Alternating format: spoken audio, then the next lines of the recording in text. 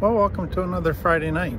We had a little bit of technical trouble at the very beginning of this video, so I'm just gonna film the introduction. I'm standing here by the Detroit River looking across at Detroit, and then we'll move inside for the full teaching that was recorded earlier. What I want to talk about today is, if you're going to understand complex trauma, you really need to come to understand that the overwhelming main emotion of a person with complex trauma is fear. Now, many would say, well, I don't have fear. And that's part of what makes this so tricky, is that many people who have fear and are controlled by fear are totally unaware of it. They've pushed it down so far into their subconscious that they're not even aware that it's there. And so part of what I want to do today is help you begin to explore whether fear is a main driving force in your life. So to give you a context on it, think of it in terms of a healthy child growing up in a healthy family. If they have fear, they go to their parents, and that fear could be due to they're in danger, they feel they're getting hurt, their needs aren't being met, and they're not sure if they're going to get met. So they go to their parents, and their parents meet those needs, protect them, and the problem's resolved, and the fear goes away. So fear is not a constant issue with them. It happens very rarely. But in complex trauma, the child has unmet needs, the child is in danger, the child gets hurt, and they go to parents to get that need resolved, and parents are too busy, parents have their own problems, parents are abusive to them, parents tell them to get over it, so it doesn't get resolved. And so they live now with unresolved fear. And then another fear comes along due to an unmet need or due to being hurt or in danger, and they go to get that resolved, and it's not resolved, so then another fear gets added to the pile. And one unresolved fear after another, and pretty soon what begins to happen is they realize nobody's protecting me, nobody's meeting my needs consistently. I'm all on my own here against this world. I'm in trouble. And so fear now is all the time, because it's just little me against a big bad world, and I don't have the resources for that. And so fear takes over. But who wants to live with fear? And so they push it down to the subconscious without realizing that it's still running their life. It still gets triggered. It still does all kinds of damage when it gets triggered. But fear becomes the main emotion. Now back to the healthy family. What's the main emotion of that child where fear is resolved? The main emotion is, I want to love others. I want to connect with others. I want to be authentic. I want to meet my needs and the needs of others. So there's very different driving forces in their life that are very healthy and positive. Whereas in the child from complex trauma, that force, that driving force is fear. So let's go to the main lesson now. So we want to dig into this just to help you see how big of an issue it is. So the 50th characteristic of complex trauma is anxiety issues. So PTSD, GAD, generalized anxiety disorder, obsessive compulsive disorder, attention deficit hyperactivity disorder are all classified under anxiety disorders. And over 90% of people with complex trauma end up with anxiety and depression, and the two usually go together. So if you were to reduce a definition of anxiety or understanding anxiety, think of it through the eyes of a child. You feel anxiety when you don't have resources to handle a situation. So take that further. Anxiety or fear then is actually a gift.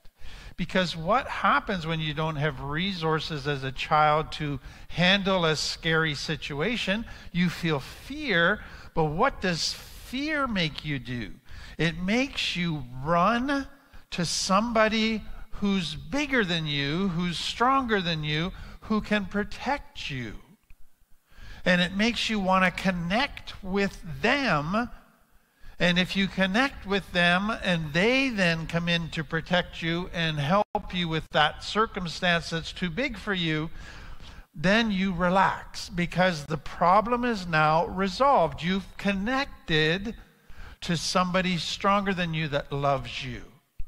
So fear is a gift that drives you to the right person for protection and so that the situation is resolved.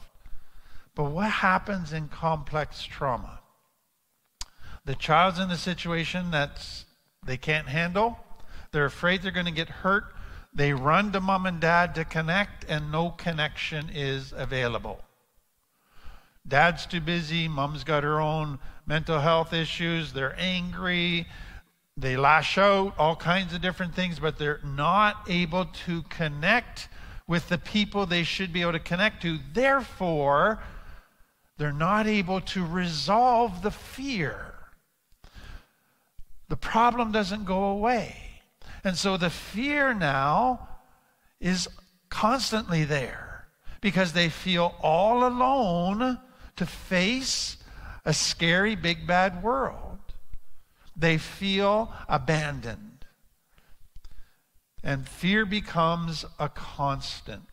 And it now begins to control because basically if I can't connect with anybody, I better figure out how to do keeping myself safe. And so fear just constantly becomes this controlling emotion for them. So let me just take you through a list of the main fears that come out of this fear.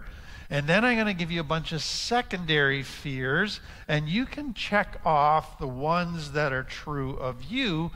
And what you're going to hopefully begin to see is how much fear actually plays a part in your life. And it might be a little bit scary, but hopefully eye-opening and lead to some real growth for you. Fear of getting hurt. That's the big fear. Because you see, I'm just mean. I can't connect with anybody, so I'm going to constantly be going up against things that are dangerous and bigger than me, so I could get hurt physically, emotionally, and I don't want that. So there's this constant fear in every situation of getting hurt. How do I avoid it? Next one, fear of failure. You see, in a healthy home, if a child fails, the parents nurture the child, teach the child from the failure. The failure turns into a positive growth experience.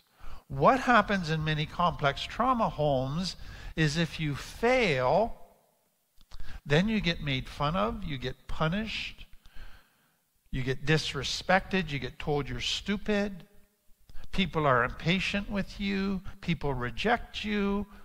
So failure is not a positive thing. Failure is a negative thing that hurts, but also results in more painful things: shame, disrespect, rejection. And so for most people coming out of complex trauma, they don't ever want to fail. Because failure for them, nothing good comes out of failure. So they have a great fear of failure. Then that fear of the unknown. When I go into a new situation that I've never been in before, something might be there that could hurt me. And so there's a huge fear of going into unknowns. It just triggers a whole bunch of fear. And that's why for many people, when they go into an unknown situation, they pester you wanting to know every little detail about what's going to happen. Because they're trying to get rid of as many unknowns as possible. That's how big their fear is. Fear of change. Every time you go through a change, you're kind of going into a new unknown. You might know some of the new territory, but you're not going to know all of the new territory because stuff has changed, so you might get hurt. And that's what's coming up again. Unknown, possible hurt. Change, possible hurt. Therefore, the brain says, avoid change. Avoid the unknown. That's the way to avoid hurt.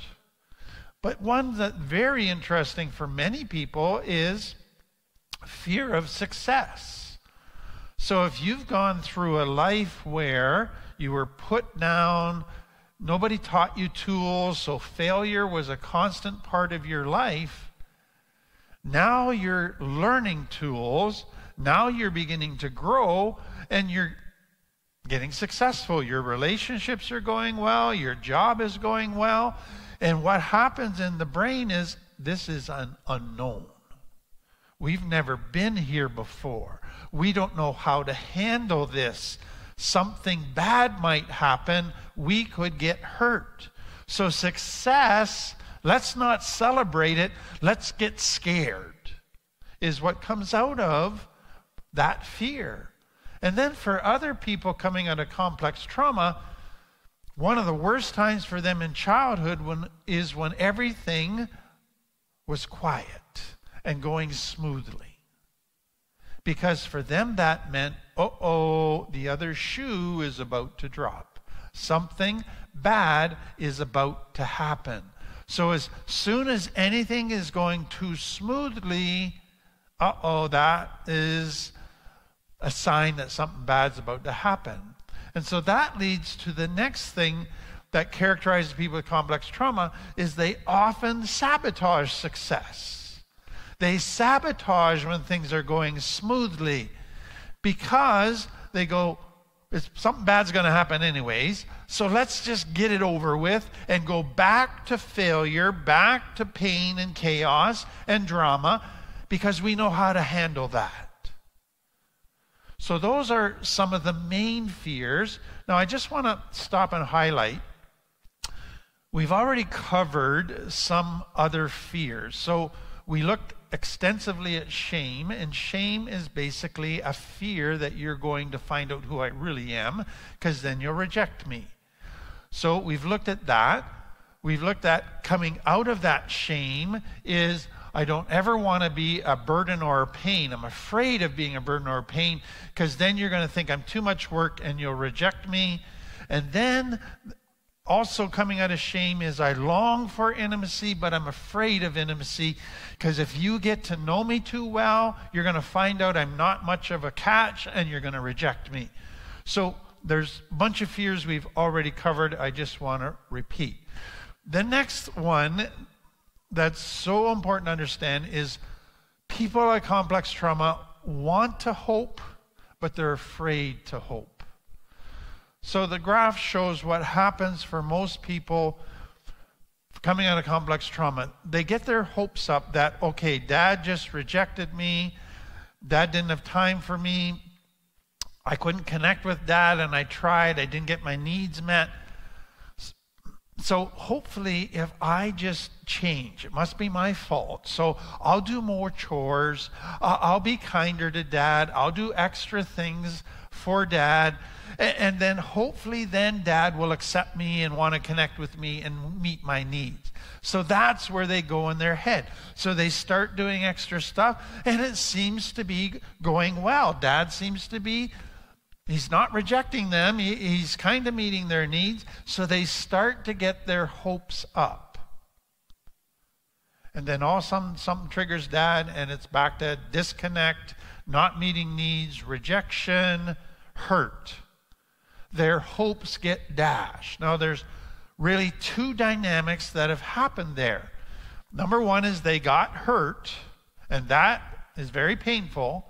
But secondly, they got their hopes up and their hopes were dashed. That's really painful. That's a second pain that got added onto it. But the child has this amazing capacity to keep hoping. And they keep thinking, okay, it must be my fault. I got to figure out what I'm not doing right, and I got to change that. So maybe if I wear this mask, maybe if I become a hero, maybe if I become a comedian, maybe if I get involved in sports because Dad likes sports. And they just keep trying one option after another. And each time they get their hopes up, maybe this is going to result in getting connection in my needs net. And it doesn't. Around 10 to 13, they finally get to a point where they go, I don't think there's any point in getting my hopes up anymore because Dad is never going to meet my needs. Dad's not going to connect with me. And they lose hope. Now, what happens 20 years later? They get into recovery. They start doing well. They get a good job, relationships. And it goes, do I get my hopes up that I'm going to get a healthier, better life? Oh boy, every time I've got my hopes up so far in life, they've got dashed. You know what? I don't know if I want to get my hopes up again. So that, again, is where a lot of people will sabotage doing well in recovery to avoid getting their hopes up. It's easier in their mind to not have hope. It's less painful to not have hope than to get your hopes up and have them dashed. That's a powerful fear. Now, the next one to me is one of the biggest ones that most people aren't aware of, and that's the fear of abandonment. So what happens in complex trauma? A child wants to connect but can't. So they feel rejected, they feel neglected, they feel all alone, but they feel abandoned. Some are actually literally abandoned. They're given up to the child welfare system or for adoption. But even in homes that their physical needs are met, when their emotional needs aren't consistently met, they feel a certain amount of abandonment. What is the thing, the hurt, the wound that gives the worst, greatest pain? I think it's abandonment.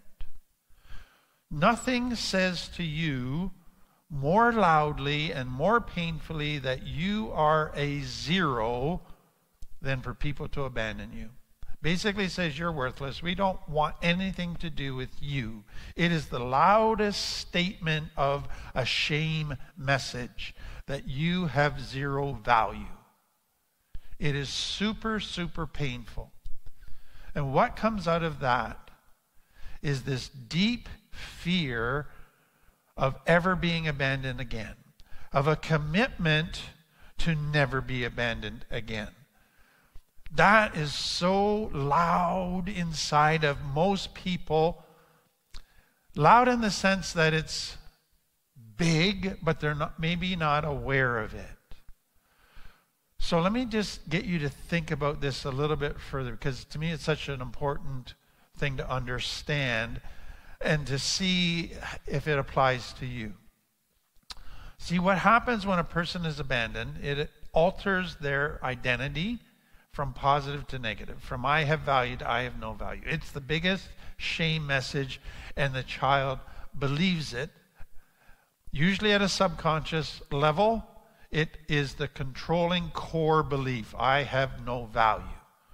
So what happens when they go into a relationship in adult life is they basically have already concluded that once these people get to know me, they're going to abandon me, just like mom and dad.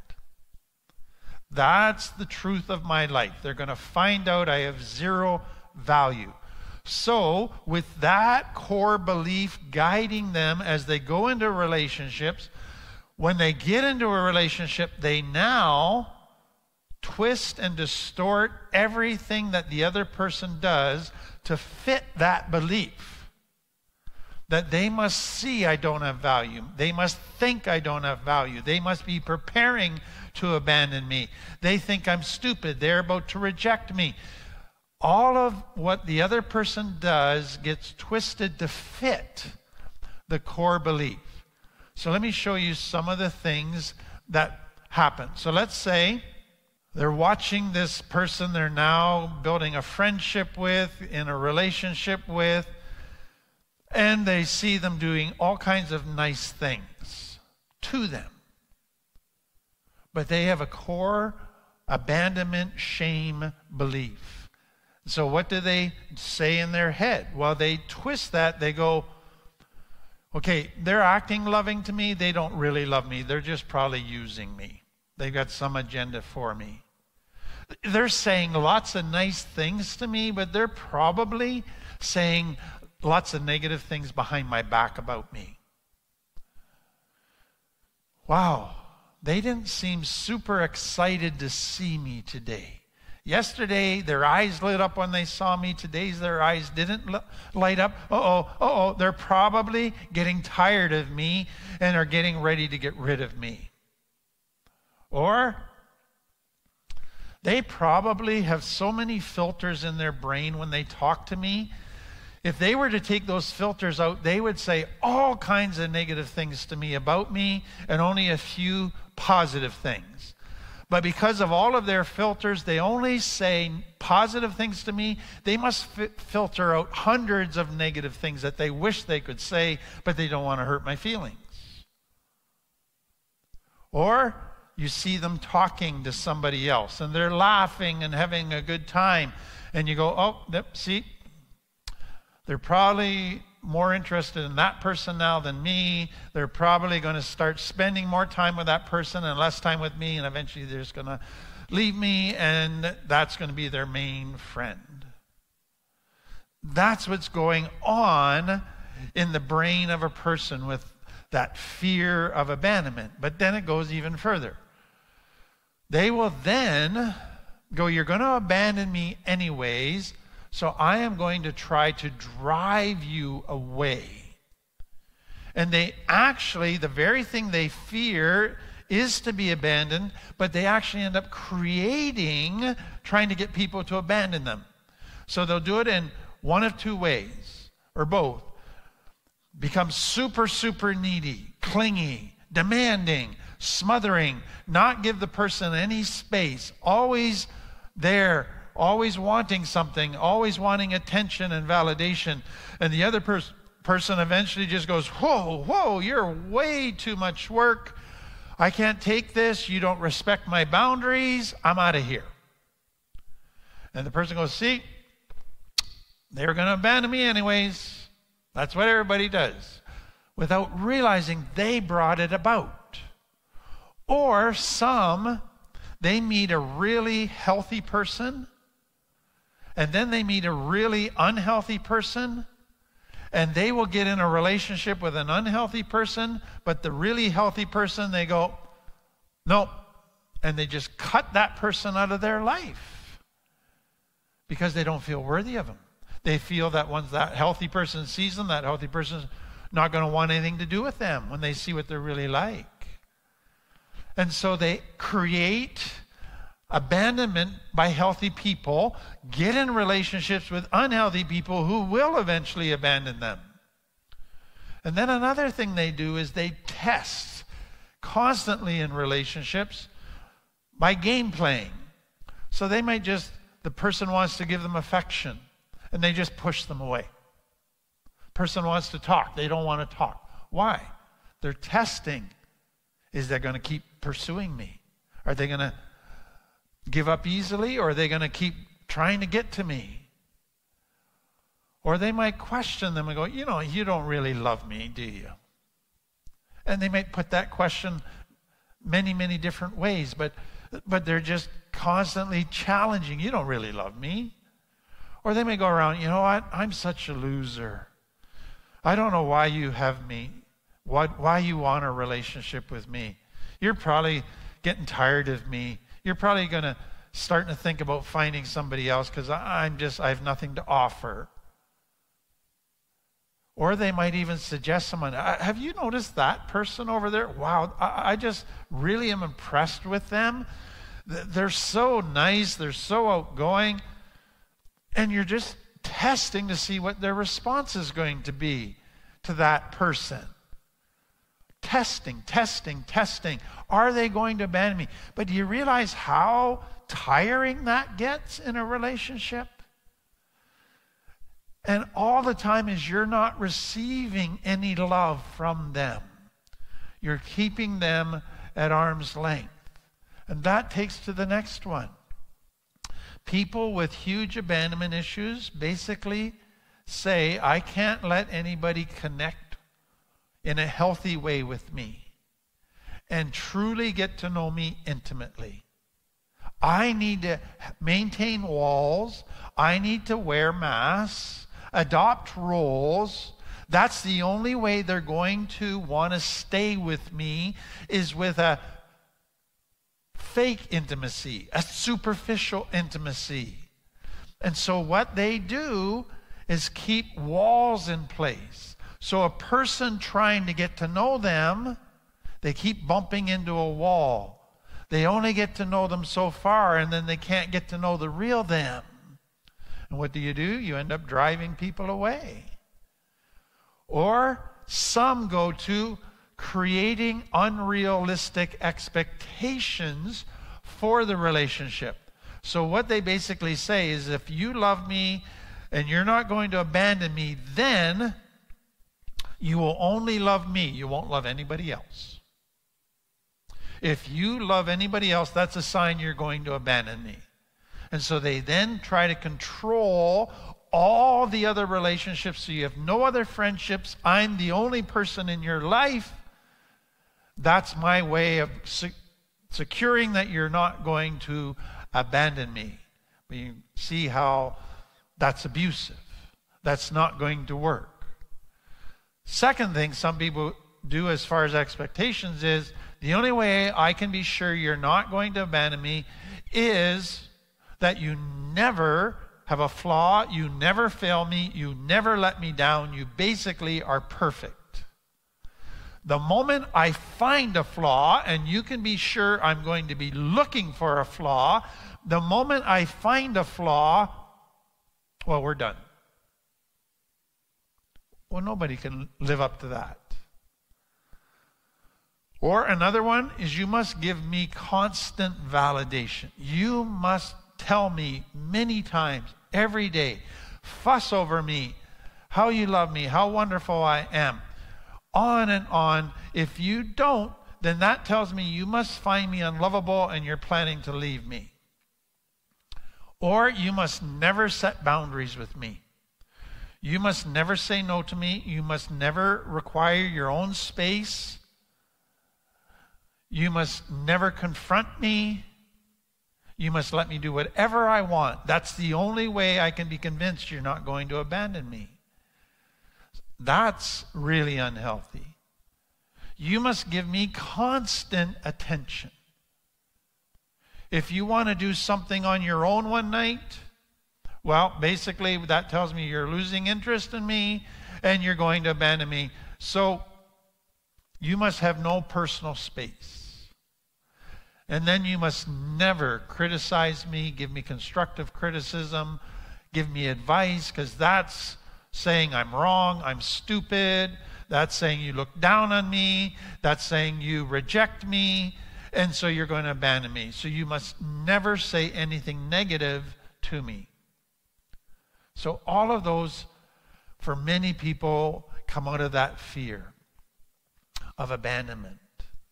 And it is just huge. And I hope if you can see that in yourself, you realize that healing that fear is healing the deep wound of abandonment and the shame that goes with it.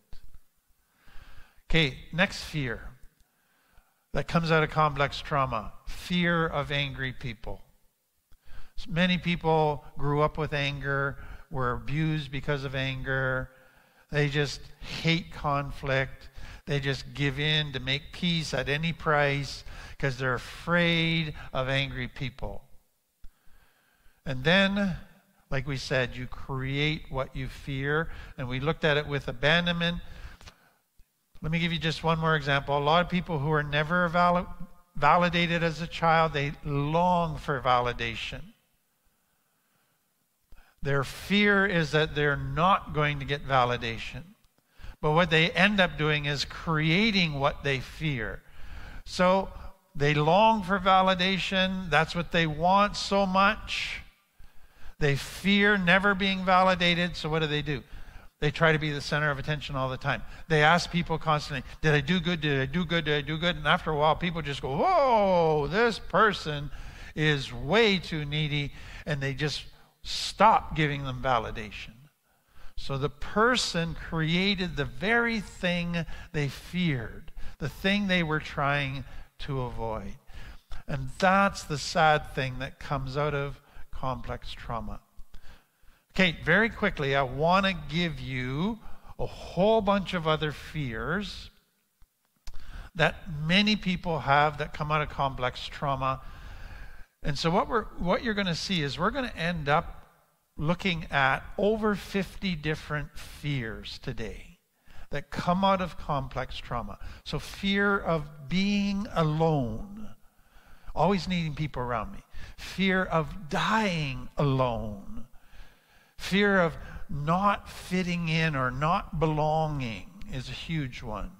Fear of being different, a weirdo. Fear that no one will ever get me. So huge. Fear of being misunderstood. Fear of losing your identity. Fear of embarrassment in public. Fear of looking stupid when people are watching you. Fears regarding your mental health, that you might end up with depression, that you might end up with major mental health issues. Fears regarding your physical health, of getting some sickness. Fears regarding your finances.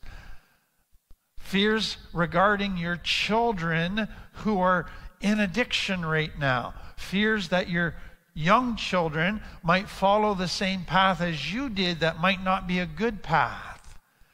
Fear of losing children. Fear of, and that could be too, child and family services.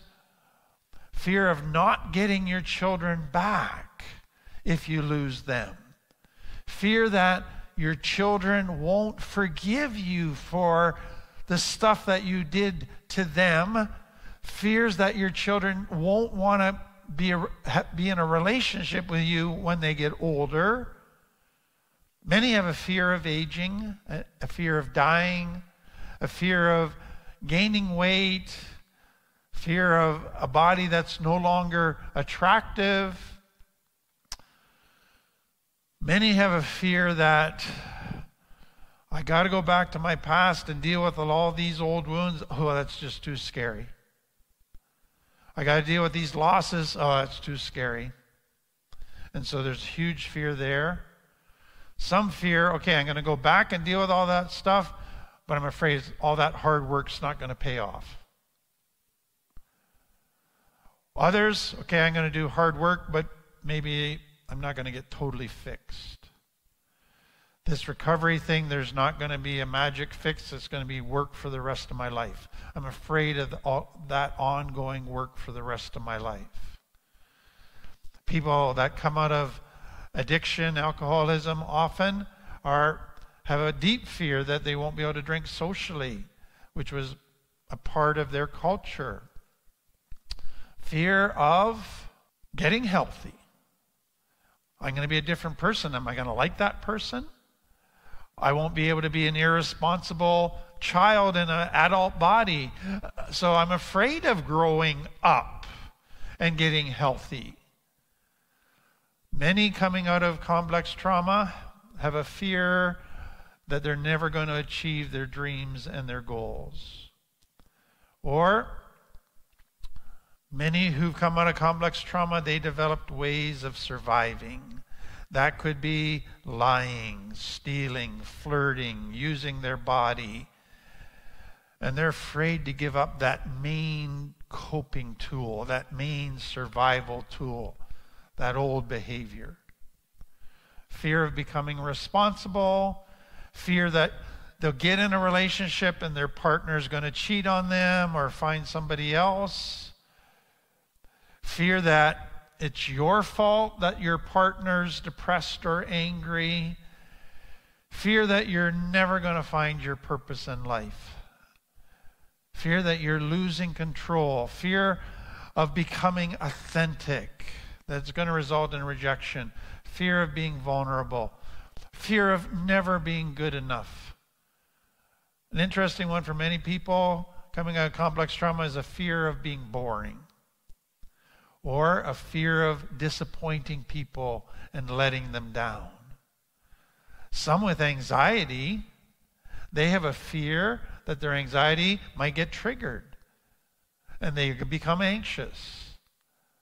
Then there's specific phobias that many have: spiders, snakes, flying, elevators, etc. Some have a fear of their own emotions, of feeling emotions. Some have a fear of just specific emotions like anger or sadness, or they have a fear of certain thoughts that come into their head. Some have a fear of moving out of their comfort zone. Some have a deep fear that they're going to end up becoming like their parents. The very thing that hurt them, the very thing that they hated. So those are a whole bunch of fears. How many of those were true of you?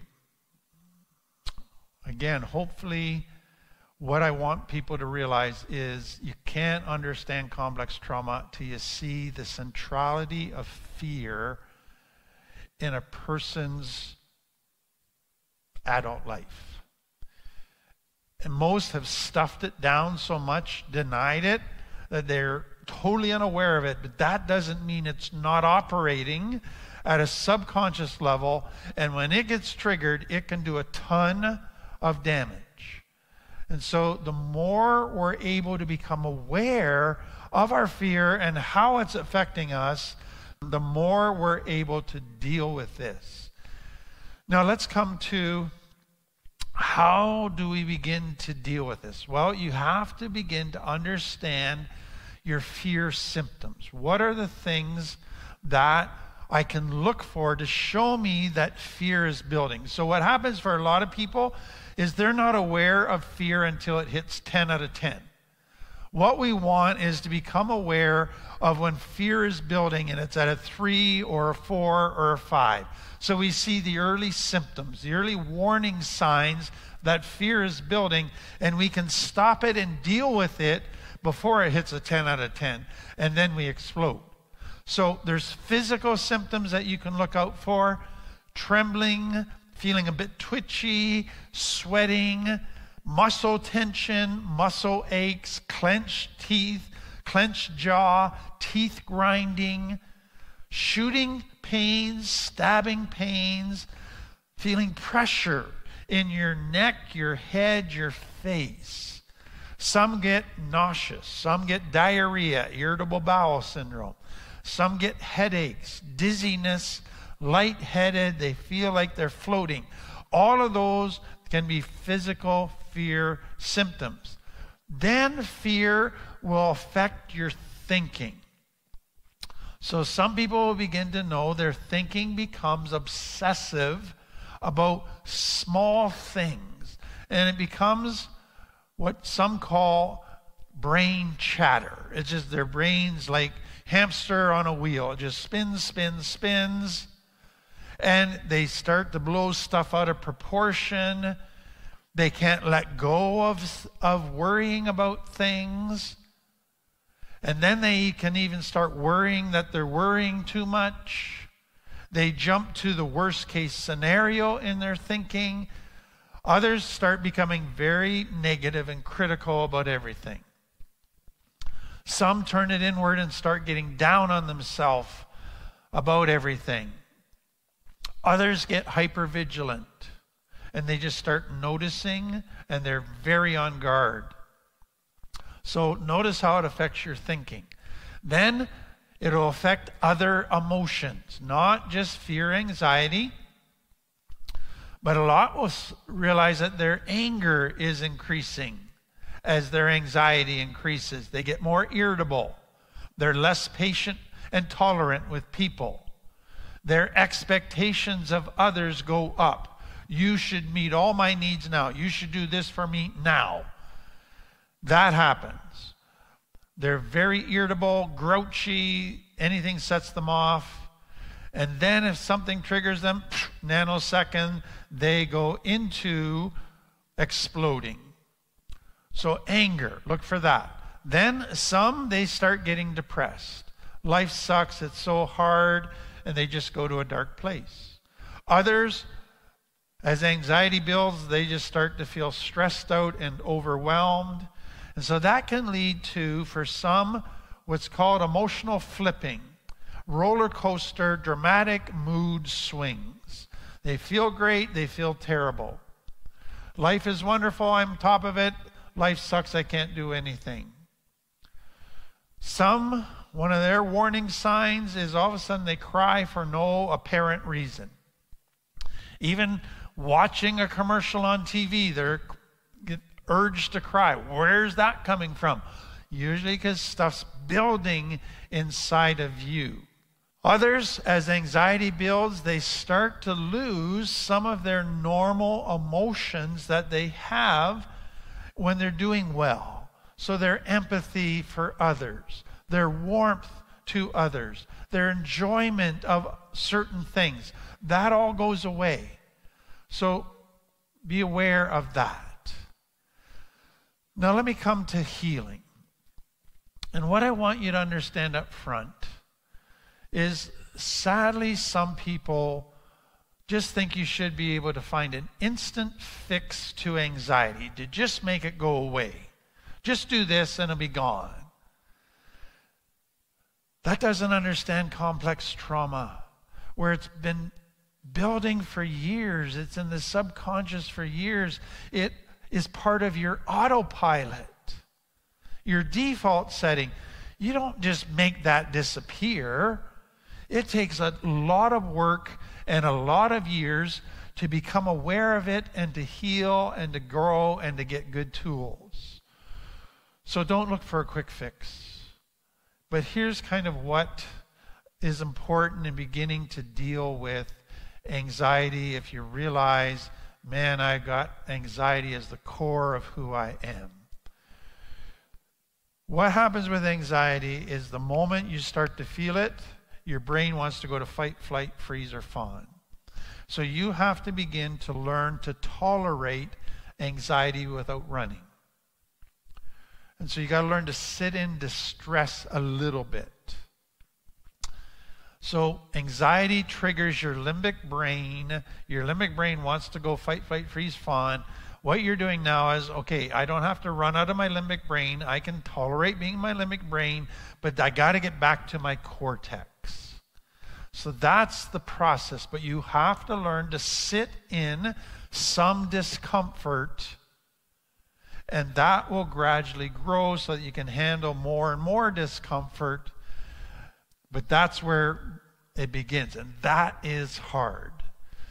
Now we're going to basically end up with two main coping things, and it's called mindfulness and grounding. And it comes out of DBT, or dialectical behavior therapy. And it's really managing my limbic brain when it's triggered, getting back to my cortex. What are tools that help me do that?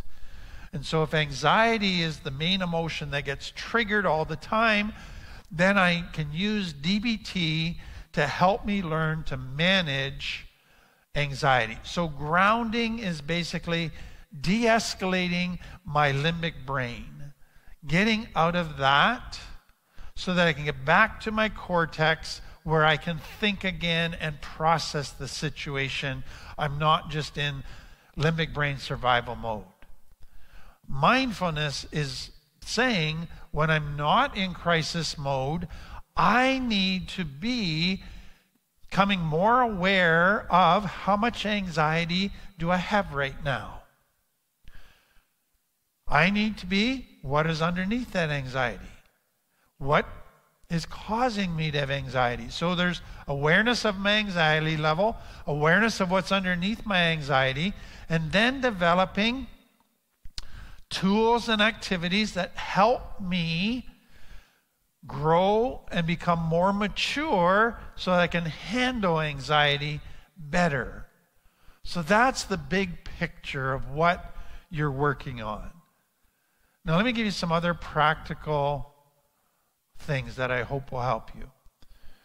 Many people, their anxiety gets triggered when they have a plan to go out and do something that's social, that's new, it's going to stretch them a little bit. They have anxiety. Face that with a plan, a very little steps plan. So I'm going to a social event. I'm going to feel anxiety, okay? I'm not real strong at this yet, so maybe what I can do is go to this social event, but I'll sit near a door. And if I get a little overwhelmed, I can step outside for a bit and come back in. But I got a little plan in place so that I can handle it.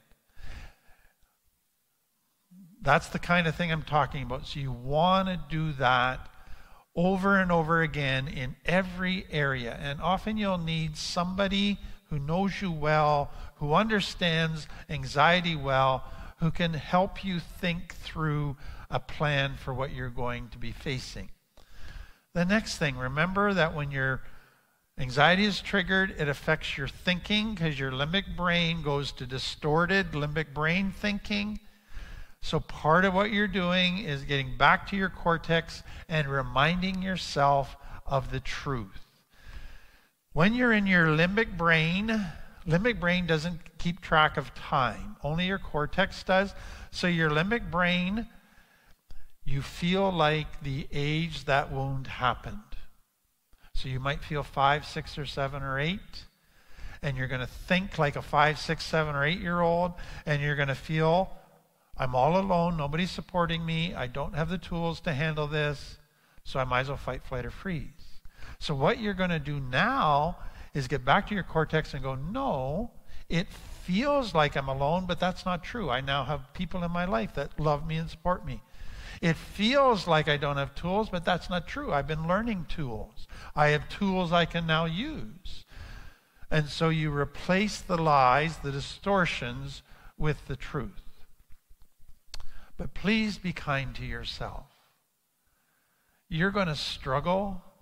This is not going to get conquered easily. Don't beat yourself up if you give in to anxiety a little bit. It is so deeply ingrained, it's not going to get uprooted overnight and change. Be gracious to yourself. Beating yourself up is only going to make the anxiety worse. Compassion, self-compassion is so important. Another thing that's helpful for many people is bring your fears out of the darkness into the light and talk to somebody about them. That, just in doing that, can free up some of that fear for many people. And then begin to know your triggers. What triggers your anxiety? So it could be a reminder of past events. It could be any situation where you don't feel in control, where you feel stress, where you feel overwhelmed. So be aware of that. It could be anytime you go through a change or a disruption of a normal routine. That could trigger anxiety. Anytime where you feel vulnerable, that will probably trigger anxiety. Anytime where there's conflict in a relationship or you feel attacked or criticized, that will trigger anxiety. Anytime there's separation or loss, anytime you're lonely, that's going to trigger the abandonment, the anxiety. Let me give you this. A lot of people, when they get triggered, they get mad at themselves. They feel like they've failed because they've been triggered. Look at a trigger this way. A trigger is actually a friend. It is there to help you. A trigger is an old wound that never healed. So little you that was wounded and that was never nurtured and healed and resolved way back when, today that's getting touched. That wound's getting touched. And what a trigger is that little you wound going, ouch.